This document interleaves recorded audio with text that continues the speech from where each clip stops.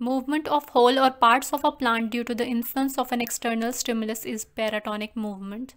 There are three types of paratonic movements: tropic movement, tectic movement, nastic movement. Tropic movement. The word tropic is originated from the Greek word tropos, meaning turn. It is the movement in the curvature of plant's organ towards or far from stimuli. In tropic movements, stimulus is always external. On the basis of type of stimuli, tropic movements are further divided into phototropism, thigmotropism, chemotropism, hydrotropism, geotropism. The movement of part of the plant in response to the stimulus of light is phototropism. Stem of plant move towards light show positive phototropism.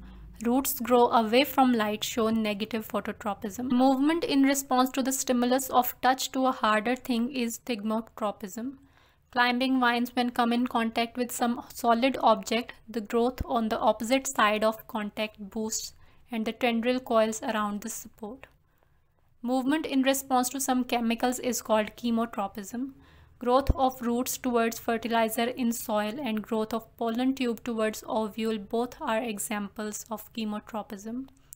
Movement of plant parts in response to stimulus of water is called hydrotropism. Growth of roots towards water is positive hydrotropism, and growth of shoot away from water is negative hydrotropism. Tropic movement in response to Earth's gravitational force is geotropism.